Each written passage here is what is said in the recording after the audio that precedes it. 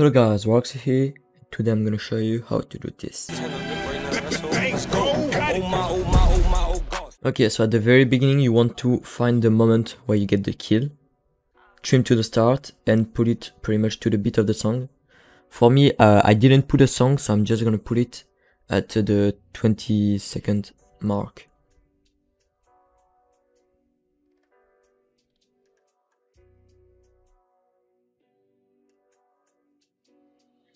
And then I can drag it back, so I have the rest of the clip. You also want to mark 30 frames before the kill, and also 80 frames before the kill. Then you'll need to add some Twixtor.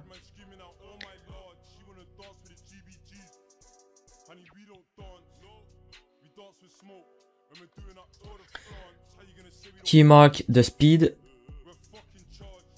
Go at the 54th frame and put it to 100. You will also need to put the first frame to 100, then go on the 59 frame and set it to 50. Then 11 frame to the right and set it to 20. And at the penultimate frame set it to 230. Then add color character secondary. Don't forget to save. So yeah. So you want to go to custom. Click on the black pencil thing.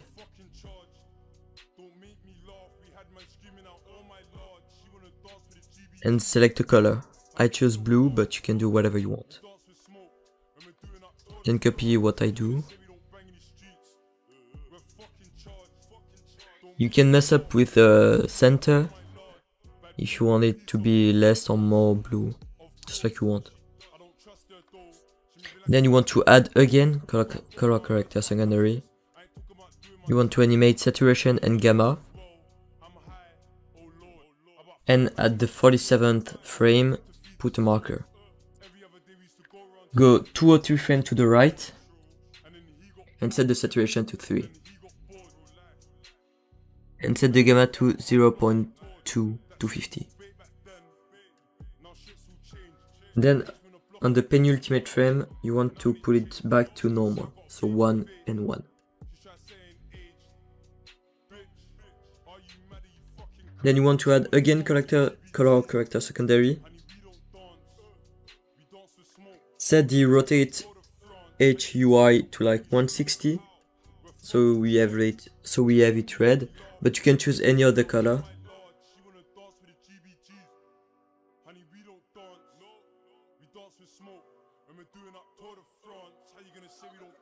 You can mess up with the saturation if you want. Then you want to add some dissolve shake. Make sure they are both in reflect. Animate amplitude and frequency. Set the disablement to 0.230, the amplitude to 4 and the frequency to 20. And then this thing to 2.50. Then go 24 frame in and set it to 0.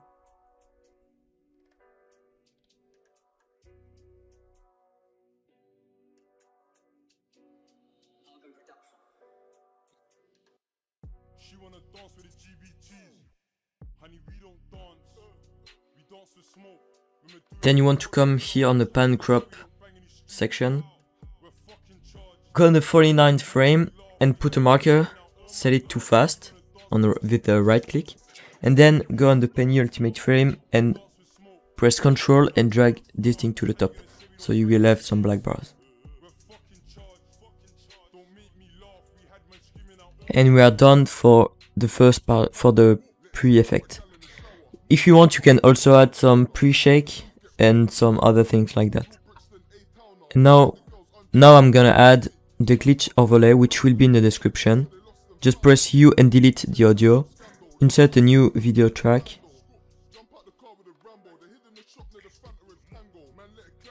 Do like shown. You can, trim start. Then press Ctrl and drag it to the left so it is faster. I think it's a bit too fast now, so I'm just gonna drag it a bit to the right and trim the end.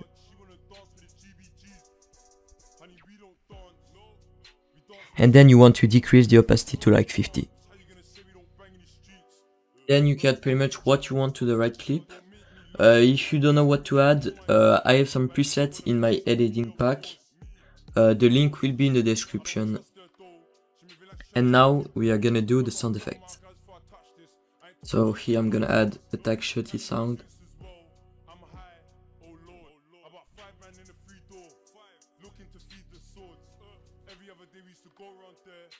I'm also gonna add a shockwave kind of sound.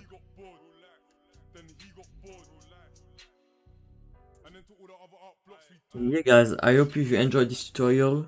If you did, make sure to leave a like and subscribe. And yeah, see you next time. Bye.